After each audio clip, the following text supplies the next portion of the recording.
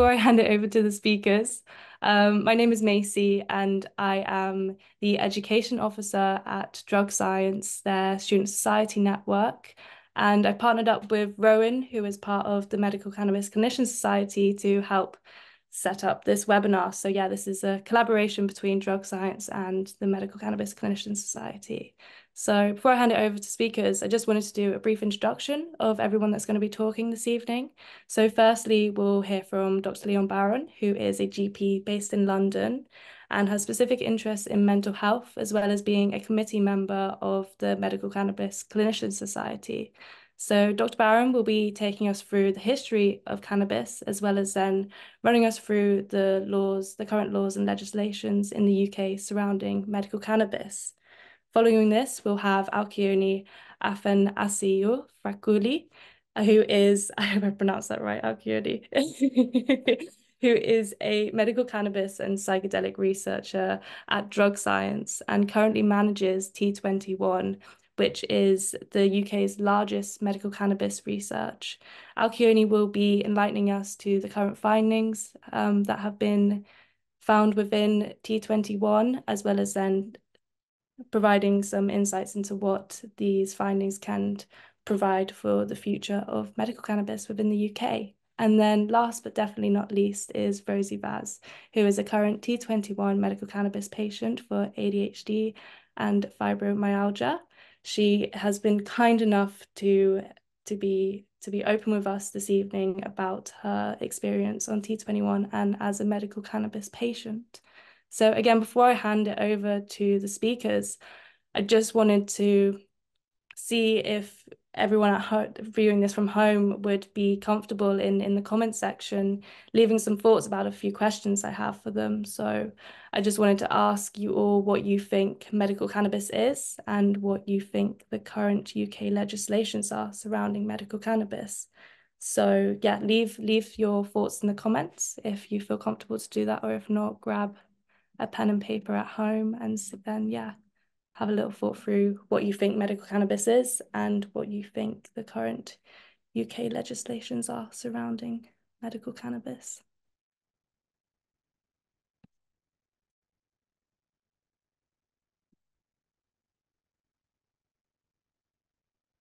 Restrictive. Yes, Joe. Fairly restrictive. Cannabis healing of the nation, Bob Marley. Difficult to access under current legislations. Prescribed only by private doctors.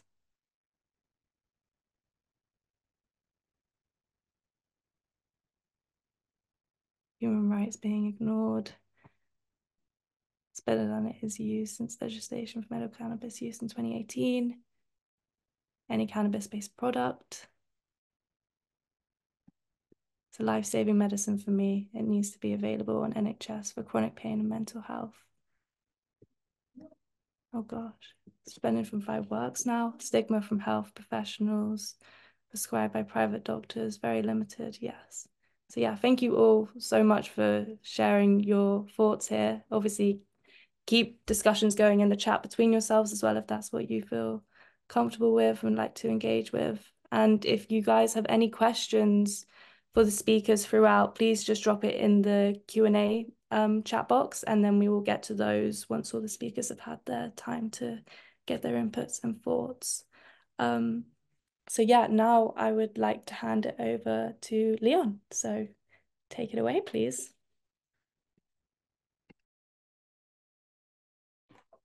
That's better, isn't it? You can hear me now. Thank you, Macy. Hi to everyone who's joined online. It's lovely to see so many of you, actually. That's a good number for a webinar. So yeah, that's fantastic.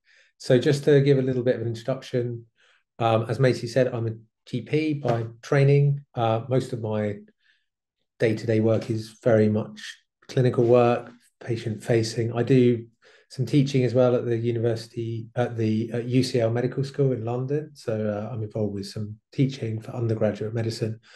And I've been involved in this space for about 5 years now. It was rather really kind of through serendipity. I met I met Mike Barnes actually and Hannah Deacon just before law change.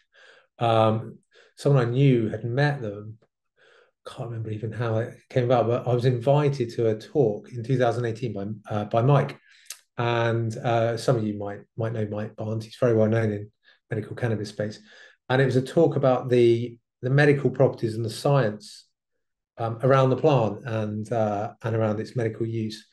And there were some visiting lecturers, and I went along to it, and it was, for me, it was just fascinating, and it kind of correlated with patients that I'd treated over the years who I knew were using cannabis for all kinds of reasons, and it kind of just made me think about it more and try and learn more about it. And I was also at a point in my career where I found a lot of patients and people that I was treating were also not perhaps responding to more conventional licensed medicines. So it came along at an interesting time for me. And the more I started reading about it and learning about it, and also reaching out beyond the UK as well, realizing that this was kind of a global thing, and there were lots of academics and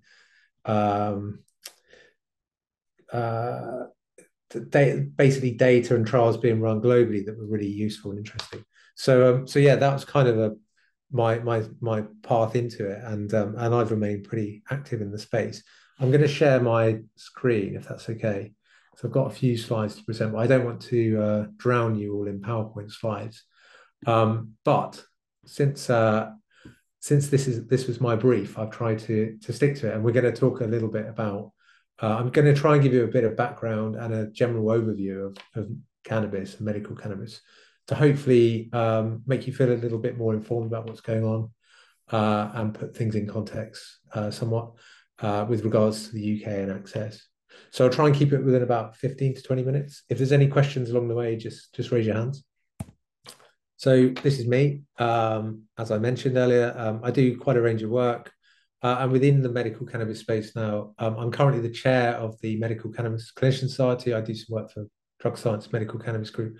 We also run the APPG, which is an all-party parliamentary group on medical cannabis. So we regularly engage with policymakers, and that's cross-party. And then more recently, I'm doing some work for Grow Lab Organics, who are a company based on the Isle of Man, as a sort of advisor to those guys. So I'm going to talk a bit about the history of cannabis. This in itself, in all honesty, is its own lecture, because it's such an interesting subject in its own right, and there's lots of interesting information. So if it takes your interest, then by all means go online and have a read up on this, because it is fascinating. Anyway, the first thing to say is, of course, cannabis is not a new medicine. It feels quite new to doctors here in the UK, but it certainly isn't a new medicine. It's probably the oldest medicine known to man and civilization, and its use dates back to ancient China around 10,000 years BCE. So it was utilized for its medical properties, but hemp, of course, was also a very important product. And hemp, as some of you may know, is basically just a variety of cannabis. It's bred for industrial use. It has tough, long stalks and stems, and it can be used for industrial purposes. So hemp kind of also is part of this story. But I guarantee you go through almost every civilization throughout history, and you will find the documented use of cannabis for medical purposes. And it was utilized for all kinds of ailments. And these are documented in ancient artifacts and manuscripts. So there's lots of references in ancient China. It was used for things like gout, rheumatism, malaria.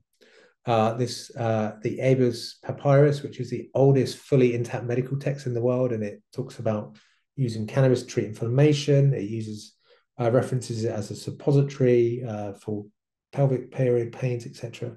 So yeah, I mean, there's lots in the literature searches, and I guess it wasn't until the 20th century that cannabis began to appear more in Western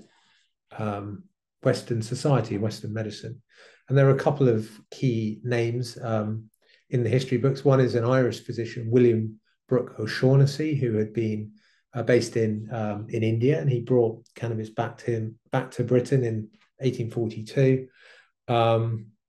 Between 1850 to 1937, it was used as a prime medicine for more than 100 separate illnesses or diseases. And William Osler, who you see there on the bottom right, was one of the early kind of founding fathers of modern medicine, and he wrote comprehensive textbooks and routinely referenced cannabis. Queen Victoria famously used medical cannabis as well. So it's very old medicine. It was very widely used. And it's not until you get to the 20th century that the 21st century that you begin to see its decline in use. Why was that? Well, in simple terms, it was hijacked predominantly for political reasons. So the chap there on the right is a chap called Harry Anslinger, and he was the first commissioner of the U.S. Treasury Department Federal Bureau of Narcotics, and he was involved with drug prohibition. So after alcohol was allowed. So after prohibition, essentially the government at that time were looking at ways of kind of tightening down on other drugs, and they latched onto cannabis. And if you look through the timeline, you'll see that it slowly becomes harder to prescribe and to access and to study. So there was a marijuana tax act, which basically meant that doctors who prescribed it were taxed. And what they did a very good job of linking cannabis with immigration and other policies of the time. So essentially it was hijacked for political purposes. What that meant, unfortunately, is we probably lost the best part of 60, 70 years of research. And there are still restrictions on the sort of federal law in the US that date back to this time.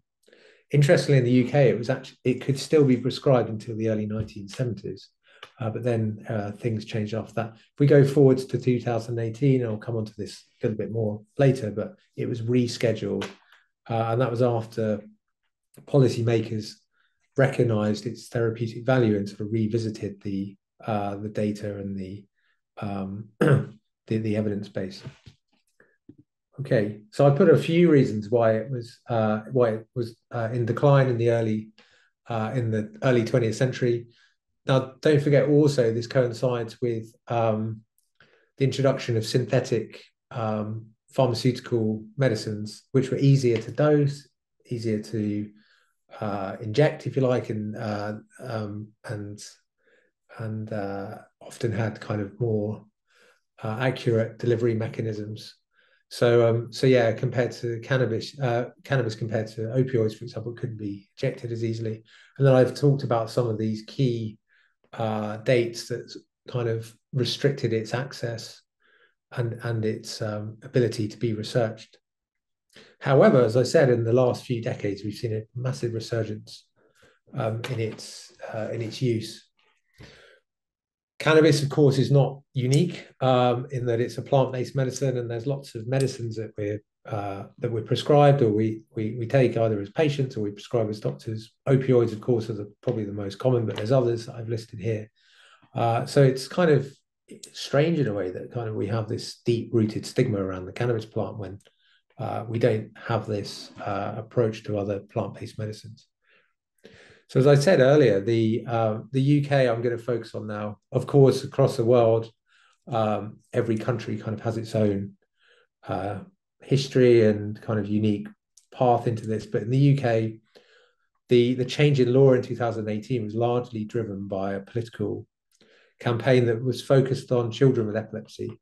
So there were a handful of quite famous high-profile cases at that time where parents of children with treatment-resistant epilepsy had really exhausted all options, and out of desperation, some of them were traveling abroad to access whole plant cannabis products, so sublingual oils, and found that these were often incredibly effective. So we found ourselves as a nation faced with the fact that there were families of young children who were having to go overseas, and they weren't allowed to bring these medications back. So there was a big campaign, high profile media campaign, and the law was changed in 2018. You could argue somewhat that this was a reactive law change to help this particular situation. And I think the reason I say that is I question how well thought through it was at the time. I think it was quite reactive to basically solving this problem with epilepsy. Although we'll come to find out it hasn't fully solved that problem, and it's also led to other issues around access as well. So this was the paper that was put out at the time, and the chief medical officer, Professor Dame Sally Davis, was given the task of basically reviewing all the available evidence at the time to decide whether or not this was something that had therapeutic value. That's essentially what she was asked to do. Is it a drug of harm and has no therapeutic value, or is there some form of therapeutic value? And that really is the difference between a Schedule 1 and a Schedule 2 drug. So what she said was I'm not going to read it out fully, but essentially there was enough evidence to say that there is a therapeutic benefit and that we should move not the whole of cannabis, but specifically cannabis-based products for medical use that fit certain criteria into a Schedule 2 category, which allowed, of course, the prescribing of cannabis by specialists. Who can prescribe? The Home Office law that was subsequently put through made the point that only a doctor on the GMC specialist register can initiate a script. What that means in practice is a consultant, not a GP, a hospital consultant, or someone that is on the specialist register. The most common prescribing at the moment is generally from pain consultants or psychiatrists. There is the possibility for shared care. It's quite difficult to arrange in practice, and there's lots of reasons for that. But interestingly, there are no restrictions on the conditions that can be prescribed, which differs elsewhere. There are many countries around the world that are very specific about what can and can't be prescribed. But the UK law does stipulate that it has to be initiated by a specialist. This is the actual wording. Again, I think it's too kind of technical to read through now, but if any of you are interested, this is the actual definition of a cannabis-based product for medical use in humans. It has to be produced in an EU GMP facility. So basically the MHRA, who are our regulator of medicines, have to be happy that it fits criteria, and then they'll permit the import of that particular medicine. They look for certain things in the product. So you have to, as a producer, you have to provide details of the amount of THC and CBD in a product and provide a certificate of analysis. And of course, also give kind of the various, they have to, the producers of the product have to meet certain criteria with the certificates. There's also has to be a need, a clinical need letter that has to be provided by the specialist. And these medicines are provided on a named patient basis. So they're Schedule 2 drugs, they're also controlled drugs, and they're unlicensed medicines, and they're specialist medicines. The reason I make all those points is every step, everything that you add in, every layer you add in on these makes them more difficult to prescribe and to kind of process and manage because there are restrictions around all of these types of medicines.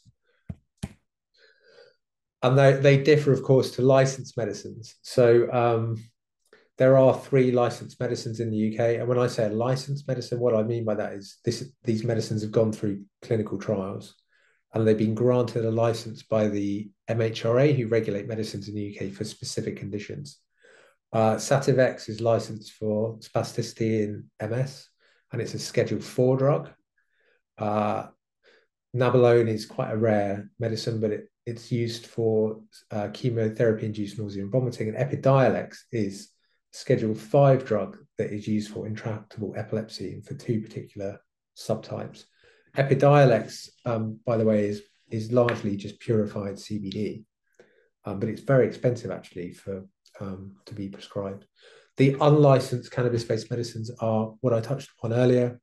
Those are those Schedule 2 drugs that haven't been through clinical trials. And when we talk about medical cannabis on prescription, largely we're talking about unlicensed cannabis-based medicines that are these in this category here. And of course, there are now lots of these products in the market.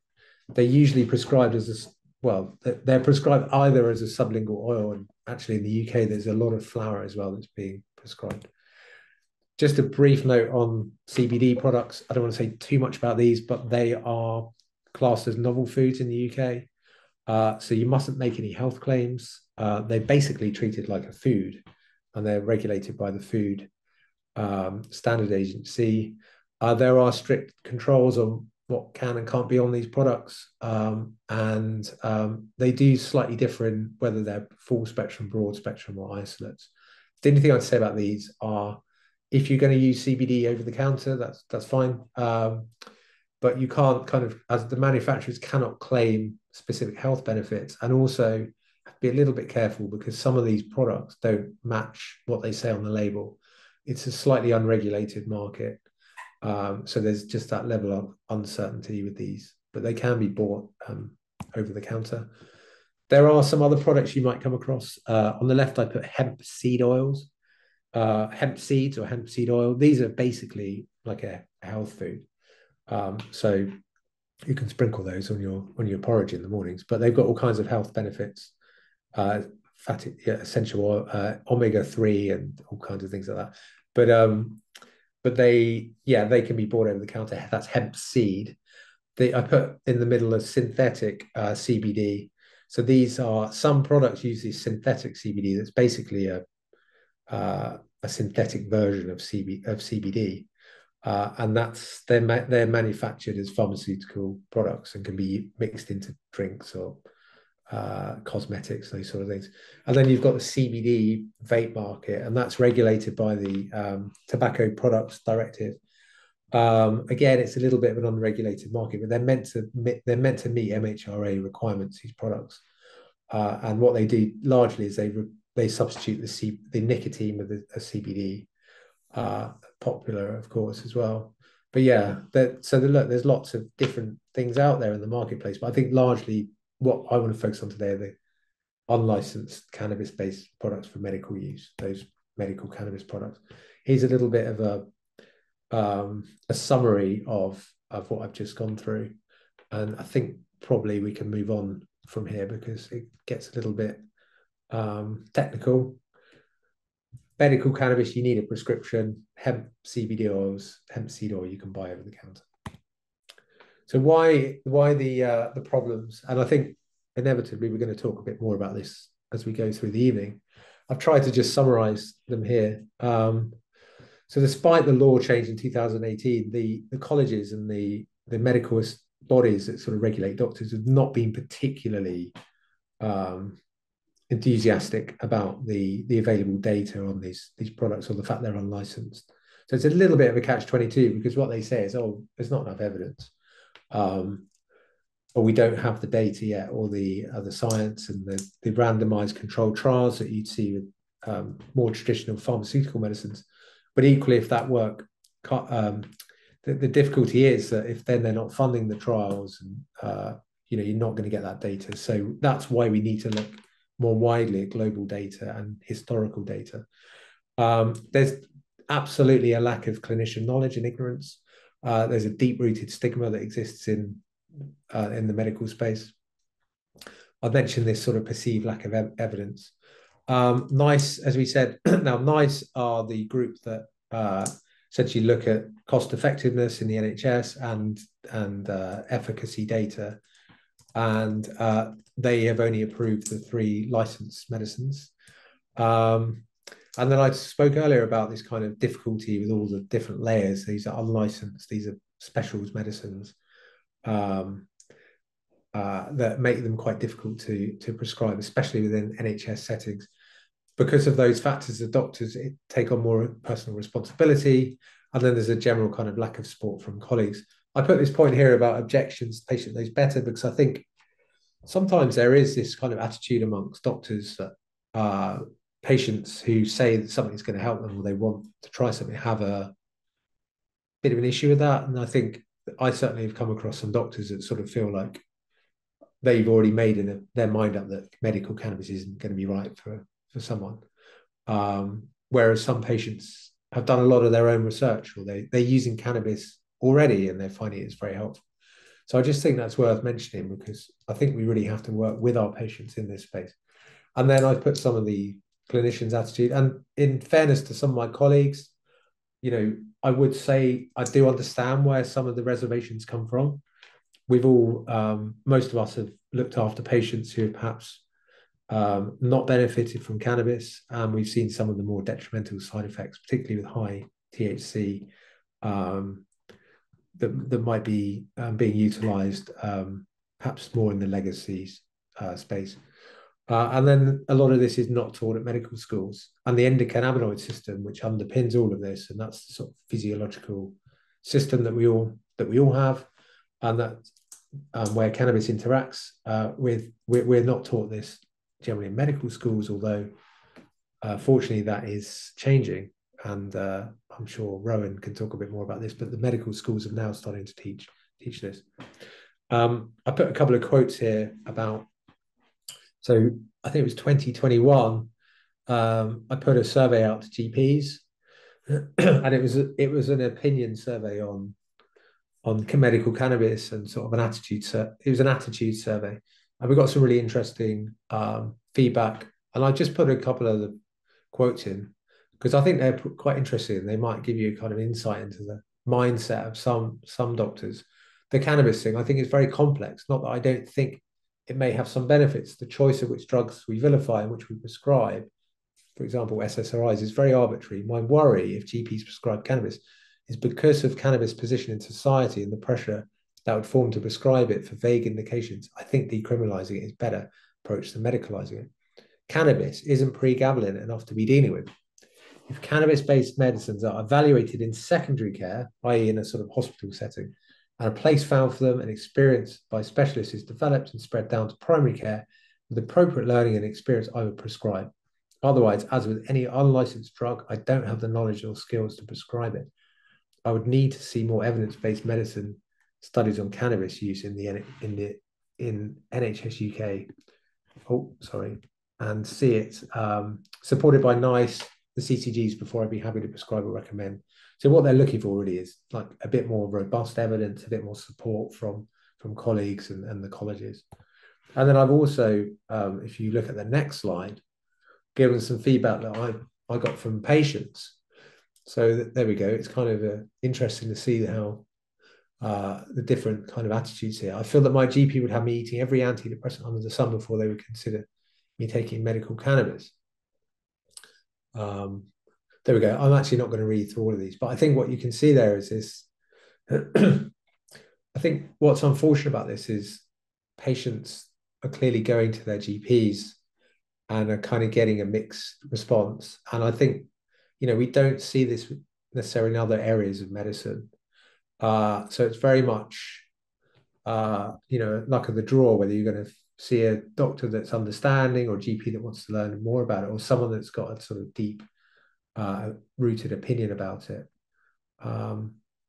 So yeah, I think there's a need. I mean, my kind of interpretation of this is we just need to educate more and give doctors resources that make them feel comfortable in this, navigating this space.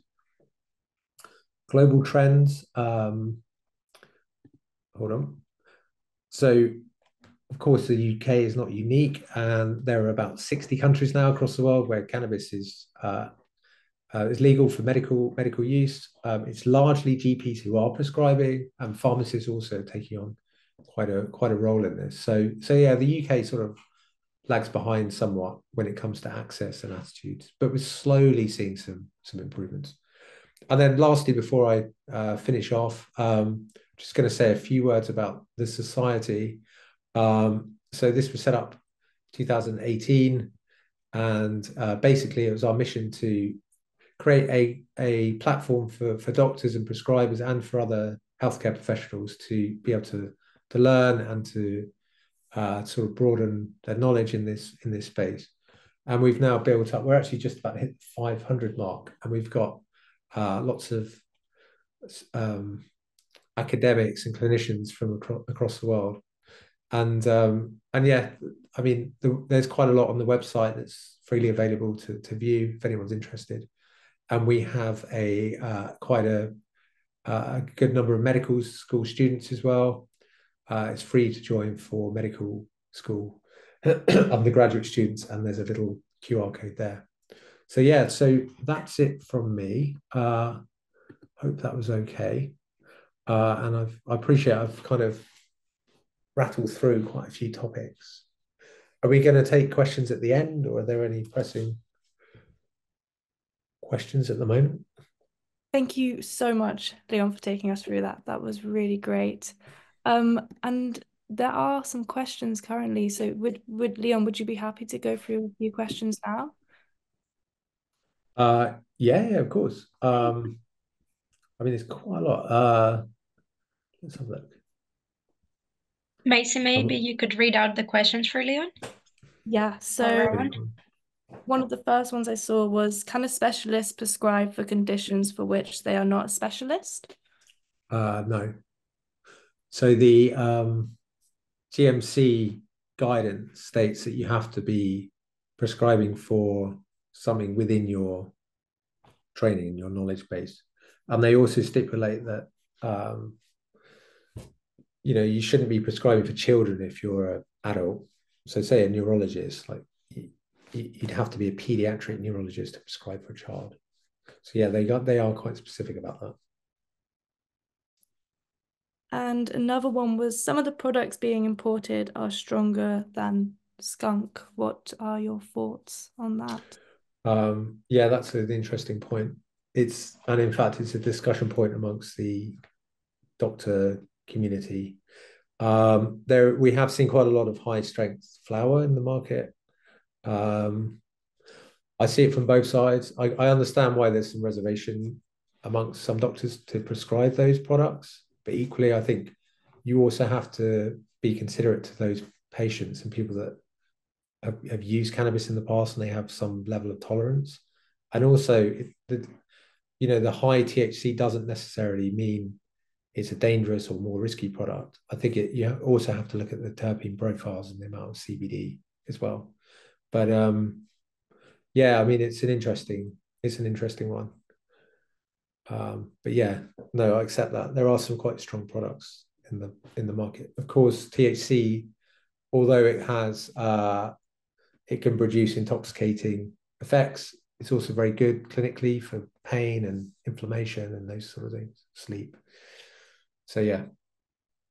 Yeah, I guess it can really depend on what it is you're also trying to utilize it for also. So depending on, I guess, severities and stuff as well, which I guess having a regulated market enables you to really zoom in onto the different quantities of THC and CBD to see what's most applicable to the patient. And that's also where having those conversations with the patients about what their symptoms are and what their goals are for using medical cannabis are really important. So yeah, really good question. And then another one was, are there any known benefits to cannabis in stroke recovery? Are there any trials or research on this?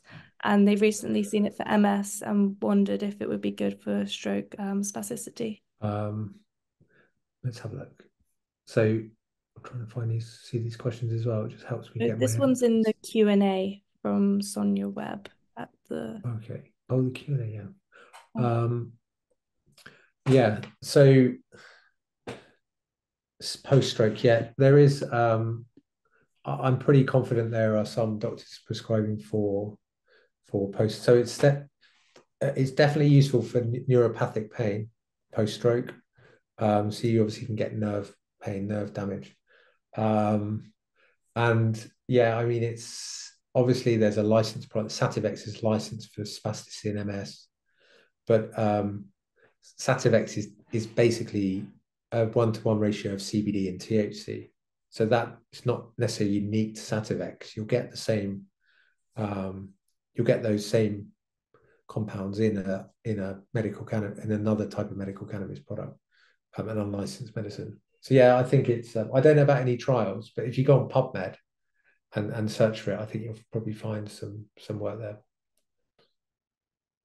Thank you for that. So another one is, can you expand on why you'd rather decriminalize rather than medicalize cannabis? Well, is that my opinion on this, or I'm not don't fully understand it. I think like there's this big debate that often gets tied into medical access, and it's around decriminalizing and going for sort of adult use. It's probably not. It's a big conversation piece in itself, and I think there are merits to sort of to that conversation. I think like you can always look at sort of harm reduction, and actually, if patients, this doesn't apply just to cannabis, but it applies to all drugs, and so yeah. I mean, I don't know too much about the kind of decriminal. I mean, my work really is focused on medical and prescriptions and unlicensed medicines.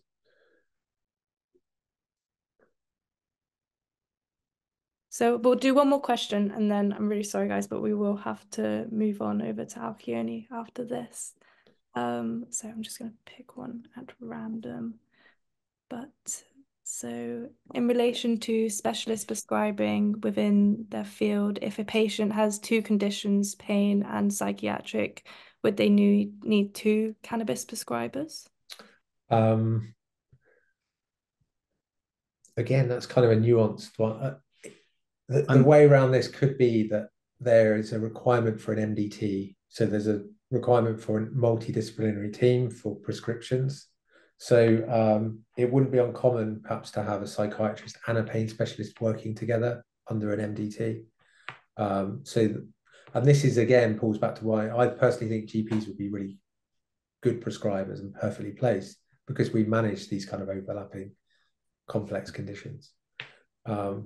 But yeah, you may not necessarily need two prescriptions or two prescribers if there's the right skill set within a multidisciplinary team. I think just to add on for that briefly, what tends to happen in clinics that offer multiple consultants for different conditions is it's often patient-led about what's the biggest problem or the biggest unmet clinical need for that patient.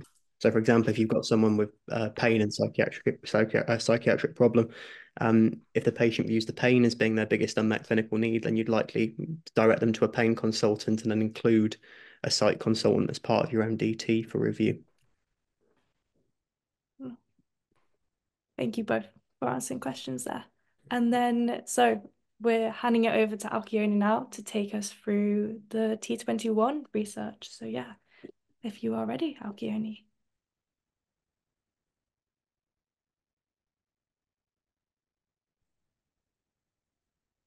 Okay, hello. Hopefully you can see the right screen and everything's good. So my name is Alkyoni. I've been working at drug science for the last 3 years. I'm a neuroscientist by training, and I've been working on medical cannabis and doing some psychedelics work for the last 3 years that I've been with drug science. So at the moment at drug science, I'm managing T21, which is the UK's biggest medical cannabis study. So I'm briefly going to speak about how T21 runs and what it is, and then I'm going to present our main findings.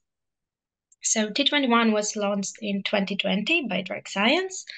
The overall aim is doing research and furthering the scientific evidence base on medical cannabis, but at the same time, we're also enabling patient access in the UK. So as Leon said, although medical cannabis was legalized in 2018, there is still very limited access through the NHS, and many patients still need to go through private healthcare, through the private healthcare system, which incurs high cost, as is the case with private healthcare. So T21 allows patients to access certain qualifying medical cannabis products at a discounted price. And at the same time, we're collecting data to build up the real-world evidence on the effects of cannabis-based medicinal products. To do this, we're collaborating with academia, so we have researchers in our team. We're also collaborating with industry, and this can include clinics, medical cannabis producers, and dispensaries, pharmacies. And also we collaborate with clinicians and, of course, patients, because the patient perspective is really important to us. So T21, as I mentioned, is the largest body of evidence for the effectiveness and tolerability of medical cannabis. And we do publish our data regardless of whether it's favorable or not in open access journals, because we do believe in open access for science. So the project is operating currently in the private sector, but it is our hope that as we collect and further the evidence base, this will lead to NHS funding for cannabis-based medicinal products. This is our ultimate goal with T21. So to join T21, patients must have a confirmed diagnosis of a condition that can be treated with medical cannabis. So this condition can include anxiety conditions, such as generalized anxiety disorder, PTSD. It can include ADHD, chronic pain conditions, which includes all sources of pain. So it can be from arthritic pain, fibromyalgia, but also endometriosis, back and neck issues, even Crohn's disease. So there's a lot of conditions that are currently eligible for medical cannabis in the UK. And I will put the link in the chat after the talk, so you can scroll through them and see more information on that. So medical cannabis is not recommended yet as a first-line treatment, which means that the patients need to have tried at least 2 forms of other treatment, conventional medication, before they're able to be prescribed medical cannabis. And they need a medical summary from their GP practice. So when they registered with a clinic, they need to provide their medical records to the cannabis clinic or pain clinic. And it's important to note that all decisions regarding appropriate prescription are made by doctors. So T21 has no input into individual treatment. We're an observational study, so we do not in any way influence any of the medical decisions or medical care of the patient. So patients choose a clinic from our clinic directory, which again, I'll put the link in the chat afterwards, and make an appointment directly with the clinic. The clinic then registers the patient on SAIL, which is our software that we use for this study. The patient then receives questionnaires every 3 months over email so that they can provide information on their condition and general health. And then the drug science team analyzes the data and republish papers in open access journals. And again, I will link all of our papers so you can go and read if you're interested. So whatever the primary condition of patients, if patients are eligible to have a medical cannabis prescription, which is determined by the clinics and their prescribing doctor, then they're definitely eligible to join T21. And T21 is supported by medical cannabis associations such as Sanskara, MCPA, and also MedCan Family Foundation. So there are 2 costs to the patient. There are the clinic appointment costs, and then there is the product costs. So different clinics set their own prices for the consultation and the repeat prescriptions, and then the products are on top of those costs, and they're usually around £5 per gram or around £5 per ml if it's for oil. So patients who are registered on T21 do receive a discount in the cannabis medication that they are prescribed in exchange for giving us their time and completing the questionnaires and taking part in important research. So real world data is data that is derived from real world settings, which means outside of the traditional clinical trial model. This can include electronic health records, health insurance claims, or patient surveys.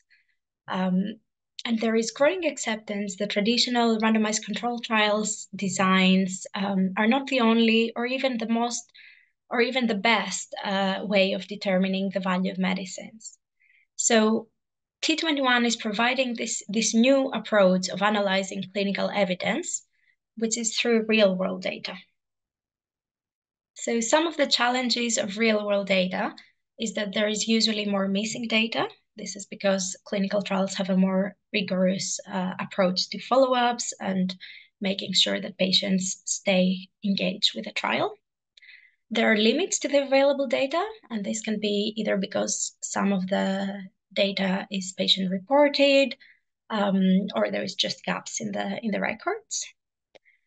And because of the complexity of real-world data, there is a need for AI or similar approaches to code and actually analyze the data. So the data is more complicated than it would be in a clinical trial. However, there are a lot of advantages. So some of these are the capacity for large samples and also longitudinal data, which just means long-term data, basically. So with real-world data, the costs are quite low. So we are able to follow up more patients for a longer period of time. Also, one of the main benefits is the range of products that are being studied. So medical cannabis doesn't lend itself very well to the randomized controlled trial model for several reasons. And one of the most important ones is that it's not a single substance. So it is a plant medicine, and it includes obviously CBD. It can include THC, but it also includes other minor cannabinoids, and it also includes terpenes and flavonoids. So there's a lot of different there's a lot of different things in medical cannabis. So it's not a single product that can be put through the randomized controlled trial model. And there's also different quantities and ratios of CBD to THC, and of course all the rest of the terpenes and everything else. So the last main advantage of real-world data is that it's actually representative of the complexity of the patient group. So I will get into this a bit later, but T21 patients have a lot of comorbidities. So that means that on top of their primary medical condition, they also have some other secondary conditions or issues that they're facing.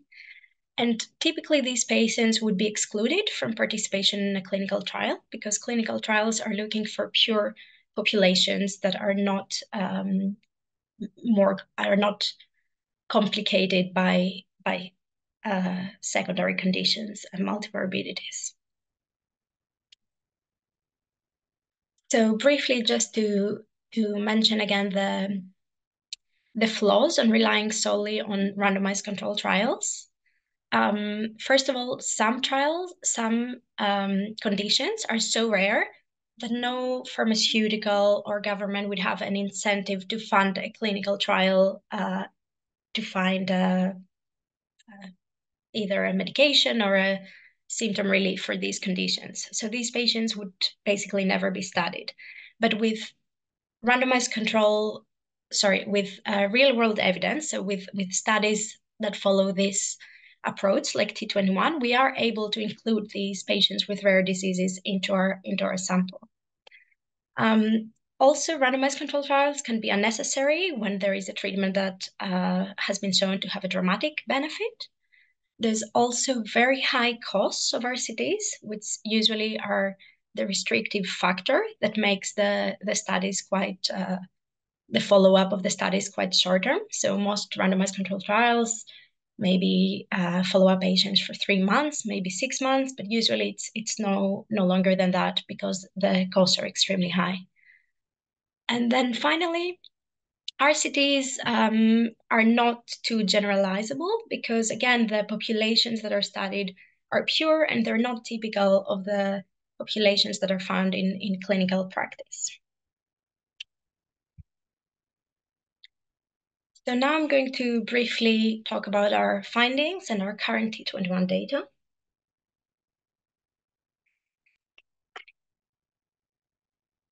So as I mentioned, with T21, we are able to have long-term data. So at the moment, we have over 4,300 patients that have been registered and have completed their baseline assessment, so their initial evaluation. And we have almost 1,500 patients with 1-year follow-up data. And then we're reaching, we have over 600 patients with 2-year follow-up data. So that's 24 months of being on medical cannabis and being followed regularly. So this is a truly valuable research that we can use for to perform several analyses, and I'll present some of our findings in a second on that. So when it comes to demographic data, the mean age of the patients when they sign up to the project is 42 years old, but there is a broad range, so from 18 up to 95. About 2/3 of the sample are males. And as you can see from the graph here, the most common conditions for which patients look for medical cannabis treatment are pain conditions and then psychiatric conditions. This is quite interesting because NICE recommendations, so NICE is the National Institute for Health and Care Excellence. So NICE recommendations do not include chronic pain as a condition for which medical cannabis should be prescribed, which is very interesting, and it's in contradiction with our findings that most patients actually are looking to access medical cannabis for chronic pain. So when it comes to patients' experiences with medical cannabis, they report quite a broad range of experiences when they joined the project. So there was only 11% of patients that were completely cannabis naive. So that means never having tried cannabis in their life before. At the time of entry, there was patients who had tried medical cannabis before, but were not regularly using it in the present.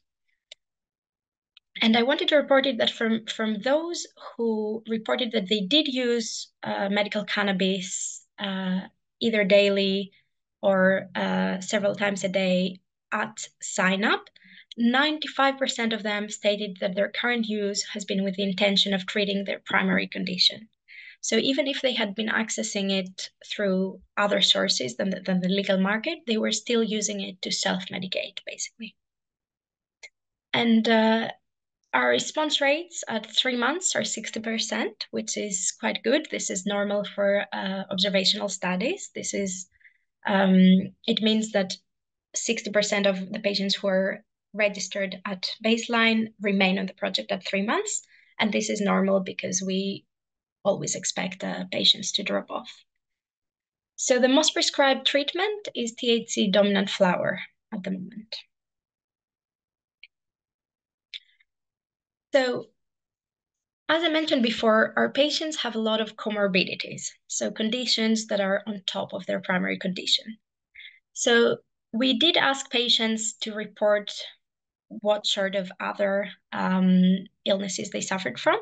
And the most common ones were depression, back and neck problems, insomnia, stress, and anxiety. So again, all of these patients are patients that would be excluded from randomized controlled trials because they have these comorbidities on top of their primary condition. And as you can see from the graph, most of our patients really have 2 or more comorbidities. There's only around, 12% that has none, and only 1/4 that has 1. So in T21, we ask patients to complete questionnaires that are relevant to their primary condition. So if they have chronic pain, for example, as a primary condition, we will ask them to complete a pain questionnaire. But on top of that, we also ask them to complete some questionnaires that are more, that let us know more about their quality of life. So we have the questionnaire about mood, and also measures depression. We have a questionnaire about sleep, so the quality of sleep that patients are getting. And then we have a questionnaire in particular for quality of life. So this questionnaire for quality of life is called EQ5D5L. And there is normative data available for the UK household. So that means that when there was a survey where a lot of people from the UK were asked to complete this questionnaire, which this particular question is a question from 0 to 100, with 100 indicating the best imaginable health you can imagine. So the average of UK households was 85%. However, on T21, the average was only 50%. So that shows that patients who are registering on T21 are facing a lot of issues, and they really, their quality of life is much worse than the average person in the UK. So the low quality of life of patients, together with the high number of comorbidities and the wide age range that we reported earlier, shows that the myth of medical cannabis patients as young recreational users looking for a legal source of cannabis can be firmly dispelled. So we recently looked at 12-month trajectories. So we looked at long-term follow-up data for our patients, for patients with either chronic pain or a psychiatric disorder. And I will present the findings on measures other than the disease questionnaire. So instead of presenting the pain questionnaire, for example, for chronic pain patients, I'm going to present the questionnaires that are common that we ask all of our patients to complete, and they're the quality of life, mood, and sleep questionnaires. So in this graph, you can see this is general health. So we're trying to assess what is the health of the individuals. And we ask patients to complete this questionnaire at baseline and then every 3 months. So you can see 5 different time points here from baseline up to 12 months, so 1 year. And you can see that patients with chronic pain started with a lower quality of life than psychiatric patients. But both of these groups improved quite a lot by 3 months. And these improvements were sustained by 12 months. So that is the main finding. So we see that patients, when they access medical cannabis, their quality of life improves quite a lot, significantly from baseline to 3 months, and then these improvements are maintained. So similarly, we looked at quality of life. So this is sorry, I'm going to go back to the previous one. So this is the one that I mentioned, the UK household. So this is a questionnaire that's asked, it's just one question that asked from 0 to 100, how are you feeling today? And we can see that patients improved quite a lot, given that 100 is the best health imaginable. So a continuation of this questionnaire, there is 5 other questions that are asked that ask the patient how are they able to go about their daily lives, if they're able to do their household activities, and questions like that measure the quality of life of the patient. So again, in this questionnaire as well, higher scores indicate better quality of life. So again, here we can see that for both chronic pain and psychiatric patients, the quality of life increases at 3 months, and these improvements are maintained by 12 months. So the patients are feeling better at 3 months, and they keep feeling better until at 12 months.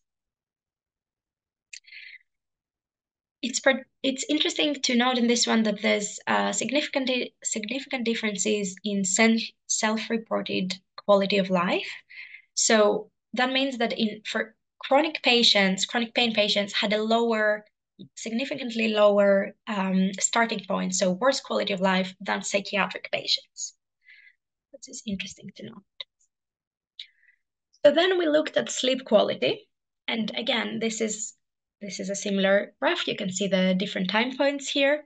However, for this questionnaire, the lower the score, it means that you have the less sleep disturbance. So you can see that patients, both psychiatric and chronic pain patients, started from a similar point. So they were reporting similar disturbances in sleep. And then at 3 months, their sleep had significantly improved. And again, these improvements were maintained by 12 months.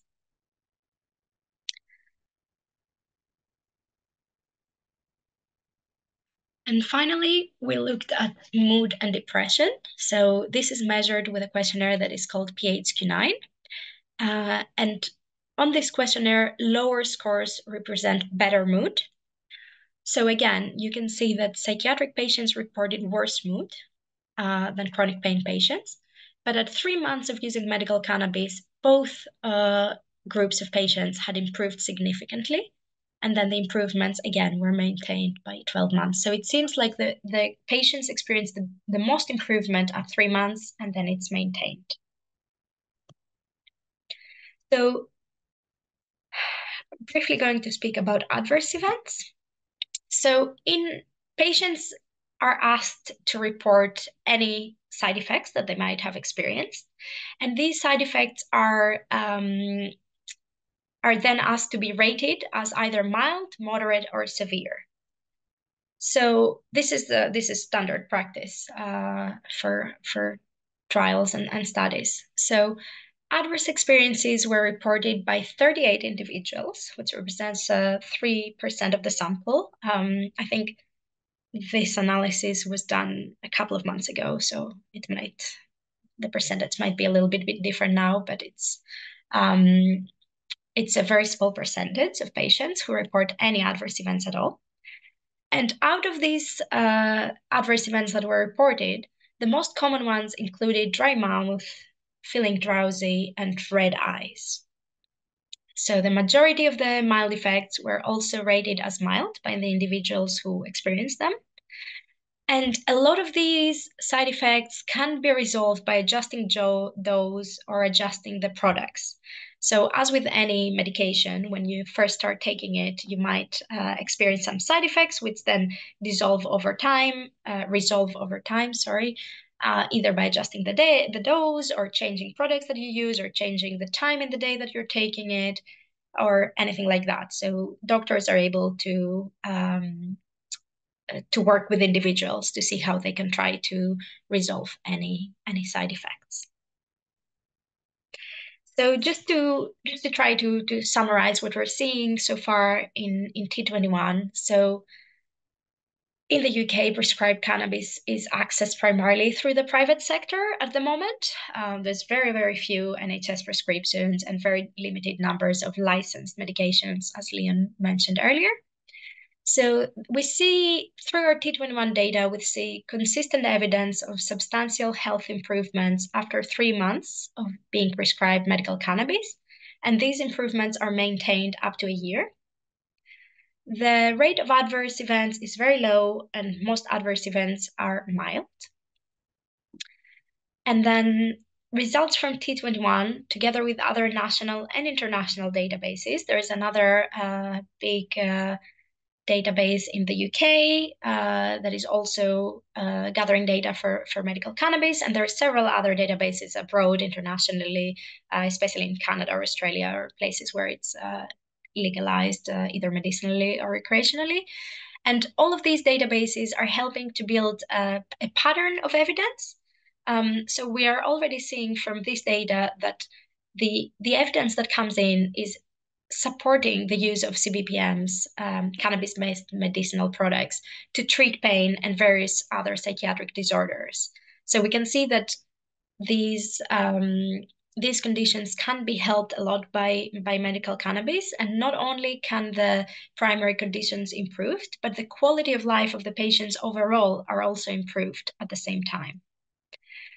So we do have further data analysis and development with T21. We're doing quite a lot of things at the moment. So one of the things we are looking at is trying to see which cannabis products have the most impact on which conditions, which is a little bit difficult to do because there is a large variety of products and the market is not very stable at the moment. So there's always new products coming in. So this is quite complicated to do, but we are aiming to do that. So the most common conditions, as I mentioned, are pain and anxiety in the UK. There is evidence that there are reductions in condition-specific symptoms as well as improvements in quality of life. And we also have seen reductions in opioid use for chronic pain patients, which is not data I presented here due to lack of time, but we have done a paper on this, and I will link all of our papers in the chat, so you can have a look at that. This is quite important because opioids come with a lot of side effects, and I'm sure Rosie can mention a bit about that later as well. So a reduction in opioid use is definitely a favorable outcome.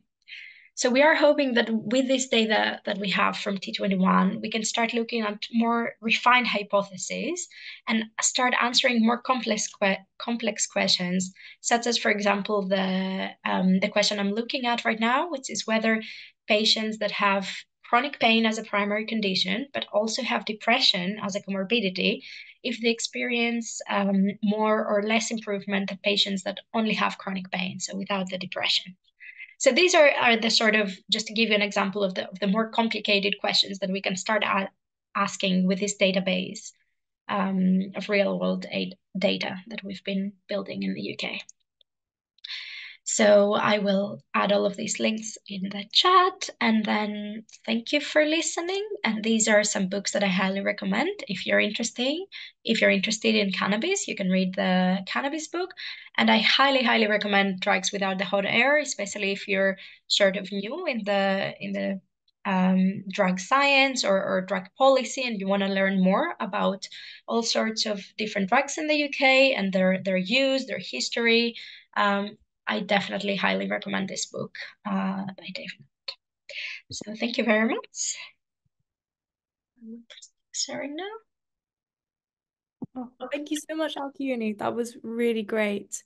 One question I personally had, I didn't know if you could expand on, is if this research is going to have be able to present any clinical guidance for GPs as well.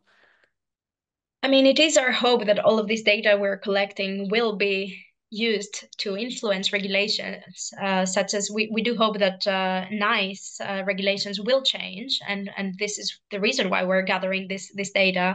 But it's ultimately not up to us. We have been making the case for the importance of real-world data and how they should also be included together with data from clinical trials. We're not only advocating for using this sort of data, but we think that this is a more generalizable and more representative, like our findings are more representative of the UK population and the actual patients that present in clinical care.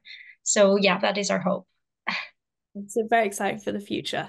Incredible. And then we have another question, if you don't mind, panelist-wise, just throwing out there. Is there any research, thus evidence, published or ongoing data collection relating to effect of performance or impairment at work? So T21 is not measuring that, and I am not aware of any studies like that, but I can look that up, and if you send us an email to info@drugscience, I can see what I can find. I'm going to put our email in the chat, but I'm not aware of such research at the moment. Okay, thank you. And then there are two more questions, but I might just leave those to the end time-wise so that we can still go over to Rosie. But just so everyone knows, questions will be answered, just not currently right now. But thank you for putting them in the chat.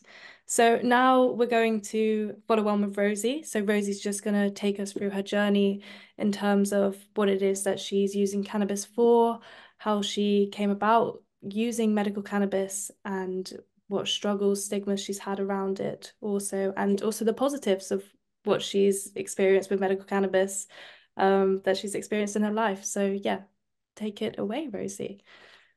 So yeah, hi everyone.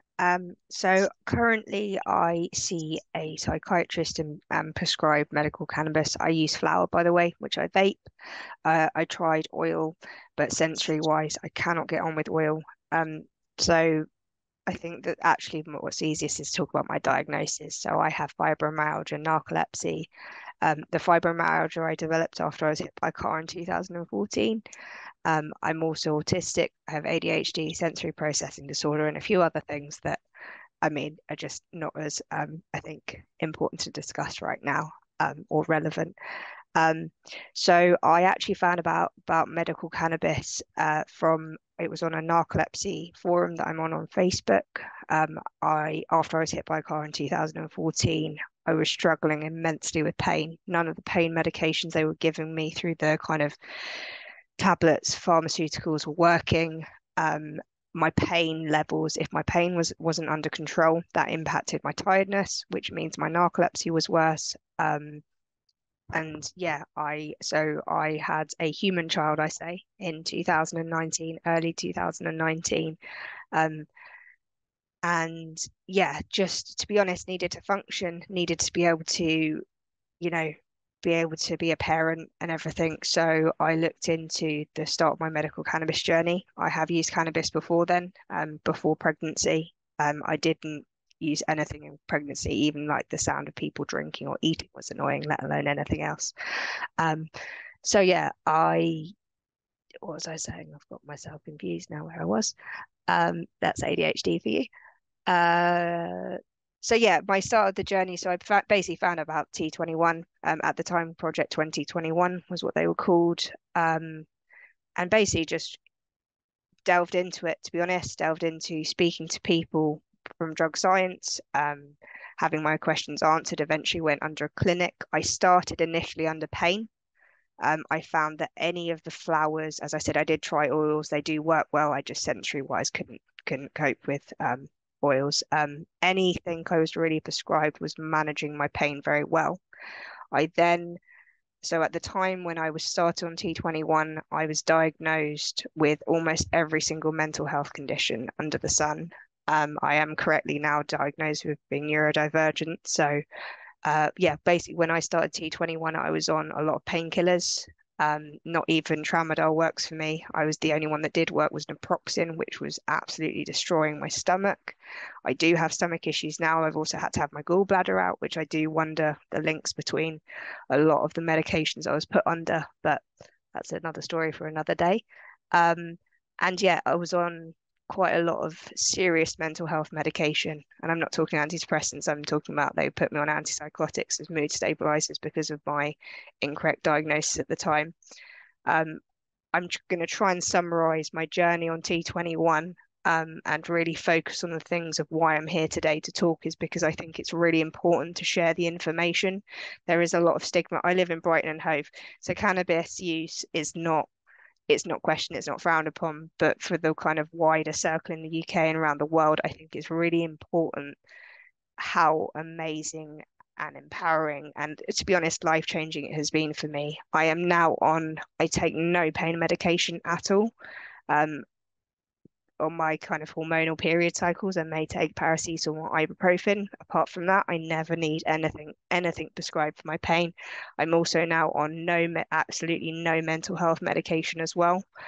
And that's kind of what really brings me to doing discussions like this, is because I feel like living proof of what I thought about cannabis. I do understand a lot of the science behind it. I'm fascinated by it all, and I really take I guess a learning attitude towards it.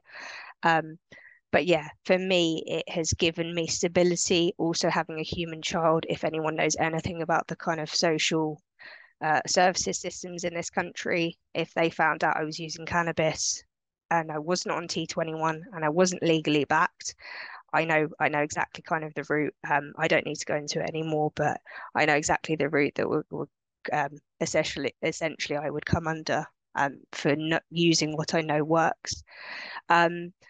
As I said, I'm prescribed it for ADHD and my fibromyalgia, but interestingly, so I have narcolepsy, which is a neurological sleep condition. When I had my last overnight sleep study and daytime study, they actually asked me to bring in my medical cannabis, because their research for narcoleptics and essentially any kind of chronic fatigue, they have an understanding of what they think, but actually trying to get people into sleep studies on the NHS who are legally prescribed cannabis essentially it's a lot rarer. And it confirms all their findings. So I'm prescribed one thing for daytime use, which is a sativa. So it makes me energetic. It helps me focus. I'm now held down a job for over a year, which is the longest amount of time that I have been working. Which again is amazing, quite mind-blowing for me. And yeah, as I said, the neurologist, although they're NHS neurologists, they actually, found it very interesting that the cannabis did exactly for my brain during the day what they thought it would, and then at night, reducing my night terrors, nightmares, sleep paralysis, and things from a narcolepsy point of view. So as I said, although I'm prescribed it for certain things, actually I am one person, I'm one body, and it's made a massive difference to me kind of overall. Macy, carry on asking me another question before I ramble on. Stop it.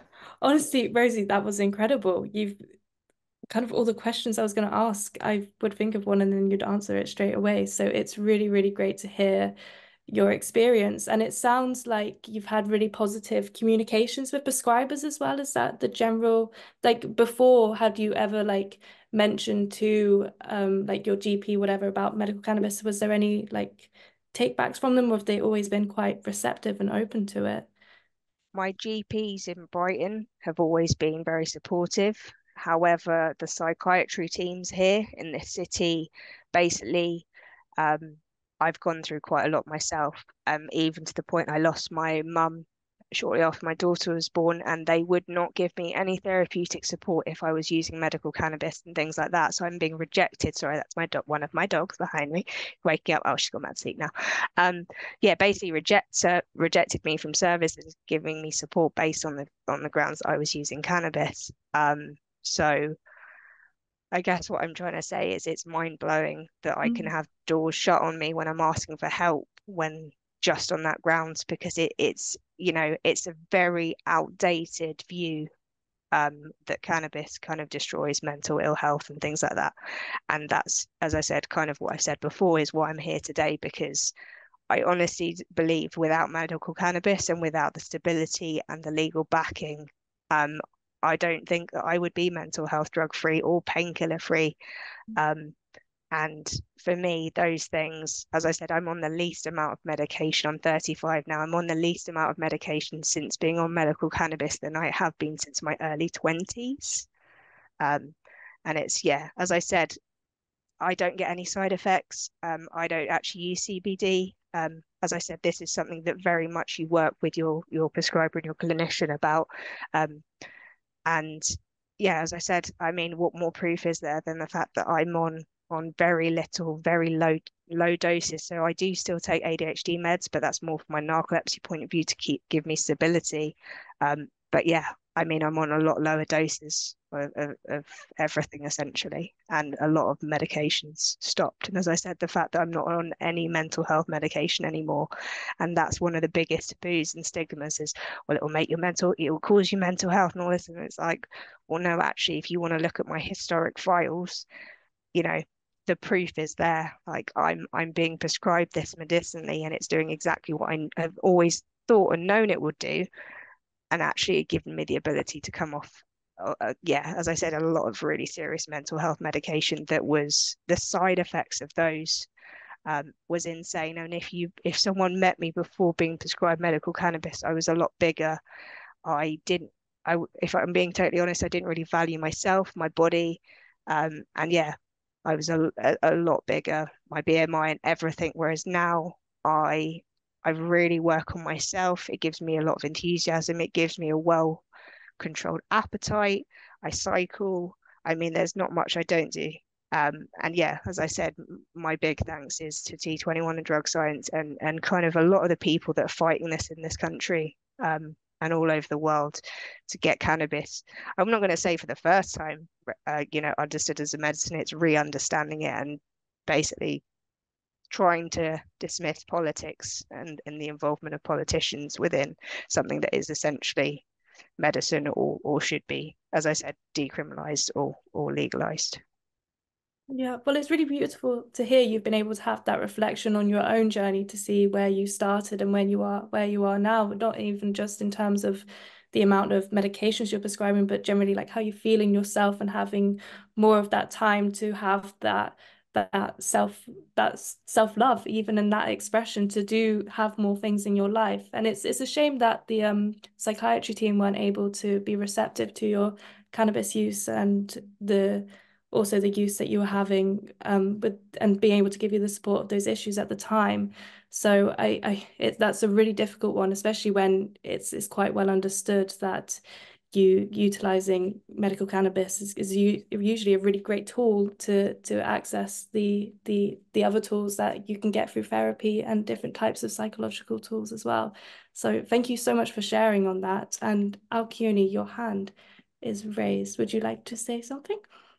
Yeah, I just wanted to mention on that Rosie, thank you for showing as well the importance of quality of life, because a lot of studies just focus very specifically on like reduction in specific symptoms, and they don't look overall at the patient's experience. Obviously, it's really important to have reduction in pain, but this is something that opiates can do at the same time while massively impacting the quality of life. While medical cannabis seem to not have the same effect. If anything, it seems to improve other aspects of quality of life. So that's really important. And thank you for demonstrating that point with your own experience. Thank you, Rosie. Yeah. And Rosie, I was just wanting to ask, like, so what is your like current dosage for cannabis? So you said, is it sativa during the day and then indica strain at night? How is Hybrid in the evening. in the Yeah, I'm quite sensitive to any form of medication, to be honest. And I found on pure, like more dominant indicas, the appetite, where my narcolepsy meds run off in the evening, my appetite essentially, if I use my indica in the evening, it would make me want to eat everything in sight. Which is why, as I said, it's you know, case by case basis. But also it does allow me to eat in the evening, because a lot of my medication I take during the day suppresses my appetite, and as I said, it's been a bit of a learning journey. And one of the things that I wanted to mention, I vape outside, and again I've tried a lot of different vapes, and it's really about what works for you. But on the days that I've gone, oh, it's too cold, especially when it's been snowing here, I'm like, oh, okay, I'll be fine. I'll sleep okay. I don't need to medicate. And it's like I barely sleep that night. I wake up anywhere between every 20 minutes, sometimes every hour. So again, for me, it's like, no, go outside and vape, because if you don't, you're not going to probably get any good sleep, which I mean, I don't know about anyone else, but if I don't sleep well at night, I'm not a very bearable person the next day to be around, put it that way. No, I fully relate to that. Sleep is very important to just general day needing to function. And seeing as you've got your human child as well now, sleep is definitely an important part of your lifestyle for sure. So yeah, thank you so much for sharing your input on just sharing your experiences. I can see in the chat section, I don't know if you've seen, but a lot of people seem to have related to a lot of things that you've said, which is just, I think that's one of the beautiful things about how important the patient perspective is the connections that you build with people. It's such a massive community within people accessing medical cannabis, and because of the stigma, often it can feel quite isolating. You can feel quite alone in it, but I guess having events like this where we're able to have those rational conversations and be able to be open with one another about each other's experience, it really builds that community to show that this is what a lot of us are advocating and work towards is really strong and really powerful. And a lot of what you said has definitely touched a lot of people. It's yeah, some very, very powerful conversations this evening. So thank you to Rosie and all speakers and everyone that was able to tune in this evening. It's a really positive community to be part of. So thank you all. And then I see we've still got 2 questions in the Q&A. So would it be possible for us are all panelists happy to go through these 2 questions? Yeah, okay. So the first one that we have currently got is, while I understand your point regarding the complexity of this marvelous plant, I'm wondering if a patient-specific combination of the plant's genes/benefits can be tailored to every individual, like is currently being done with immunotherapy, cancer, and HRT treatments. Do you see more specific studies being done on matching cannabis benefits to a person's endocannabinoid system, the system within all of us that is there for a reason? Oh, Rowan, go ahead.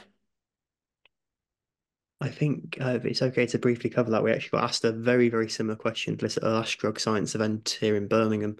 And the panel gave a very good answer, saying whilst it is possible to map someone's what we'd call endocannabinoid tone, so the amount of endocannabinoids that they're producing within their body, the clinical benefit of doing that is a little bit debatable, which we'd see in many medications as well. And sometimes actually the trial and error element of it can actually be quite beneficial. of allowing people to explore what works well for them at different times. I think this question actually leads on to the role of terpenes and minor cannabinoids within cannabis as well. I don't know if Leon or Alkyoni would like to address terpenes and minor cannabinoids briefly, because I'm not sure that's something we've really covered this evening.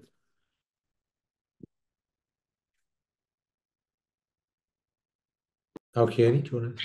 I was just going to mention that I did briefly mention that in my presentation.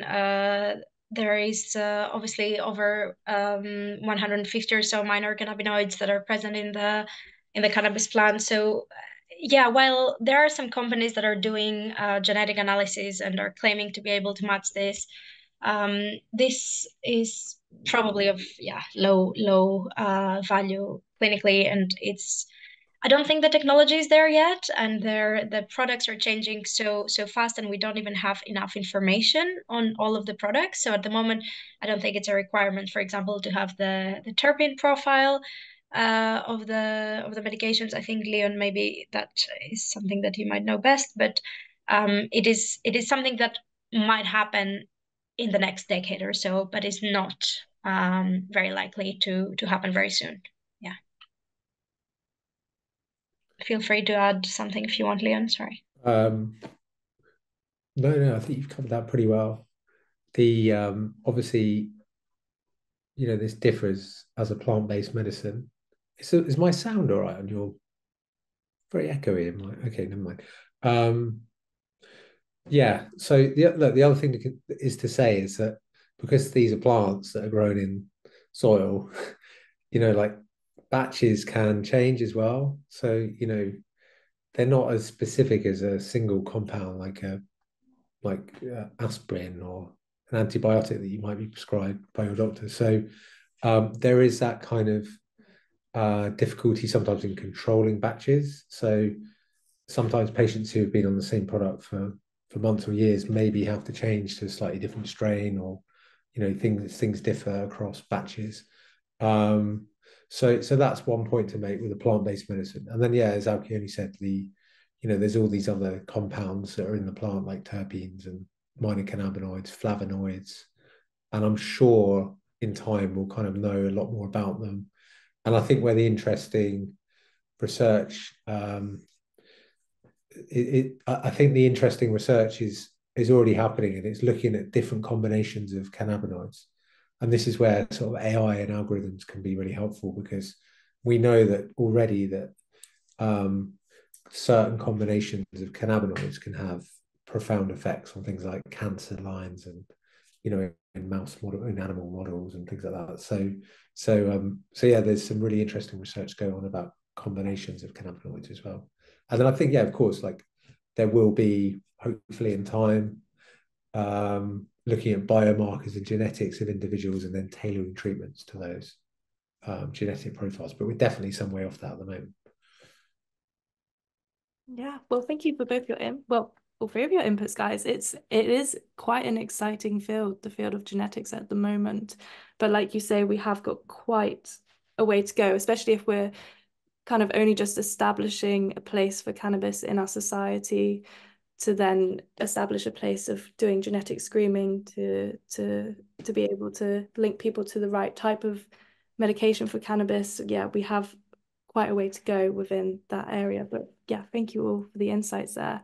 So the last question I can see on here is from Hannah, which says, we know there's a clear link to cannabis overuse and mental health. I'm assuming if these products were to be prescribed for psychological symptoms, the prescriber would need to know the patient's condition isn't a side effect of cannabis use. How have you monitored this, and how will this be monitored / addressed? So I think just from a clinical point of view, the link between cannabis and mental health is particularly with cannabis and psychosis or cannabis-induced psychosis. I'm sure someone will correct me. I'm not entirely convinced there's any link between any other mental health conditions and cannabis use.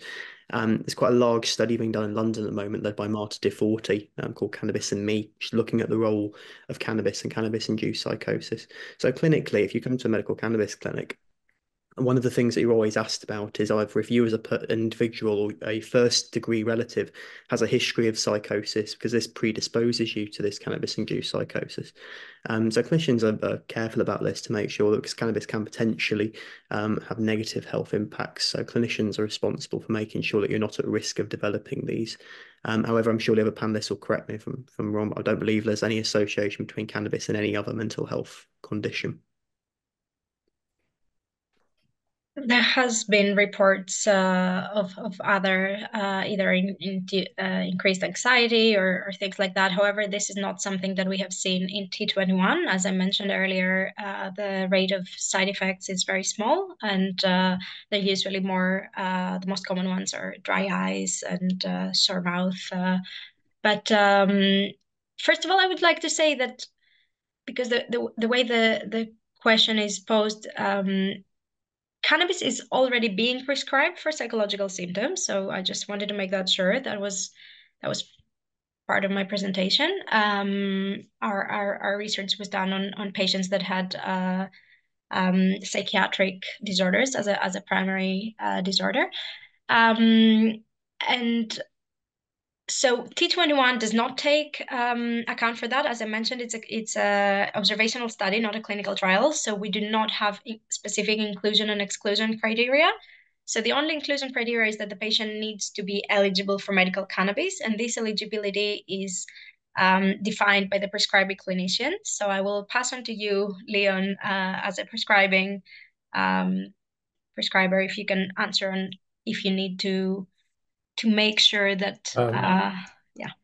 I'm actually not a prescriber currently as a GP, but I work with a lot of prescribers, of course.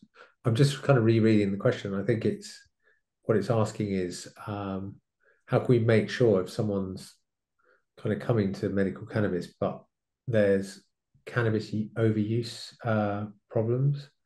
So how do we know the condition that that's not a side effect of cannabis use? How would you monitor it? I think like it's very case specific, and the psychiatrists that will be working at T21 or in the private clinics will obviously have to do a full comprehensive history. And if they do feel there's problematic cannabis use, that patient may not end up with a prescription. They may end up saying to them, the best thing you could do for now is to kind of slowly wean off your cannabis use.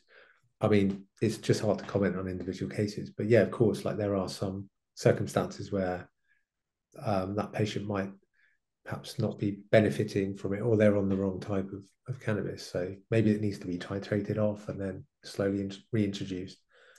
Yeah, I don't know if that's helpful. It's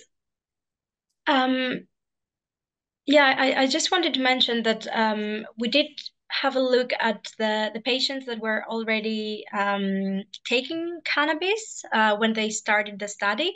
Over 95% of them were taking it for medicinal reasons, so to treat one or so of their symptoms or conditions. So again, it's like patients might already be using it to help them with their symptoms. So it's very case specific. It's very nuanced. I think there's a kind of divide, which I think you've touched on really well, Alkyoni, between medical use and cannabis abuse being very different things. A lot of patients I know we see in T21 in clinics are prescribed medical cannabis and use it very responsibly and very well. But that is very different to someone who's got a history of cannabis abuse, either using very high THC cannabis and very large amounts of cannabis. So I've seen there's been a Zul's put a question in the chat about associated anxiety and depression with cannabis. And I think Alkyoni talked about the side effect profiles within the study of what T21 has found.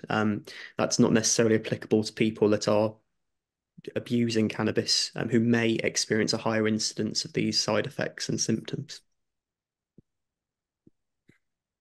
Yeah, that's a really interesting point, because I guess with medical cannabis in general, it gives people the opportunity to access support to avoid that excessive use in general. So I understand why maybe someone that's maybe using it recreationally rather than from a medical perspective, there is a higher incidence of people having those more adverse effects that we're not able to keep track of just due to the fact that we can't research it in a way that we can in a clinical setting or from an observational setting of it being clinical. So it's really hard to find whether medical cannabis can actually has those more adverse effects. But like Alkyoni said, from the research that's been going on with T21, those adverse effects of more rebound psychological issues hasn't been identified, whereas which can really point to the fact that with GPs' guidance and support to patients, it can really change how patients can experience adverse effects from a recreational perspective instead. So yeah, thank you for the question. Definitely very probing. And Rosie, you go ahead. I'm going to tackle two of the questions that I saw about anxiety, depression, and also the recreational drug use for mental health, because I think there are 2 points. That one, if you are using cannabis that you haven't either got a prescription for or grown yourself, you actually have no idea what you're getting on the illicit market, the illegal market. You know, people can tell you that it's this, but you don't know. Therefore, the impact psychologically, physically, mentally, you don't know how it's going to impact you, because you essentially, a person wouldn't know what they're getting. As I said, it's differently whether you're getting a prescription or also, as I said, I know that people do grow it themselves.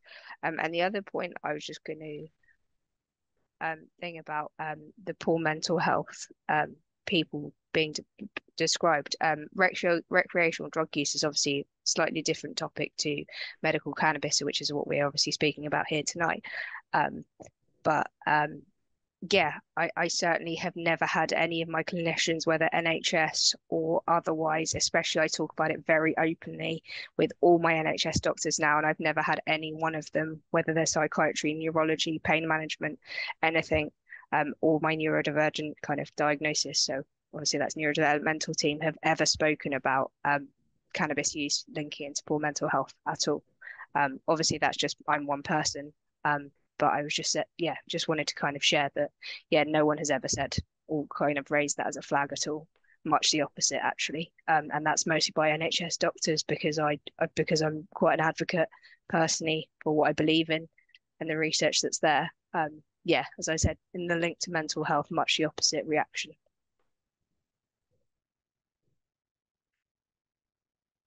Yeah, thank you, Rosie, for sharing that, for sure.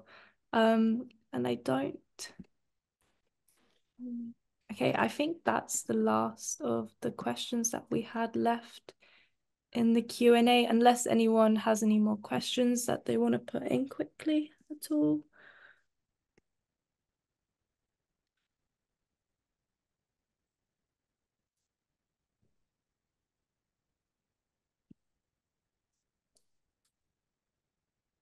Okay, I don't think there's any more questions.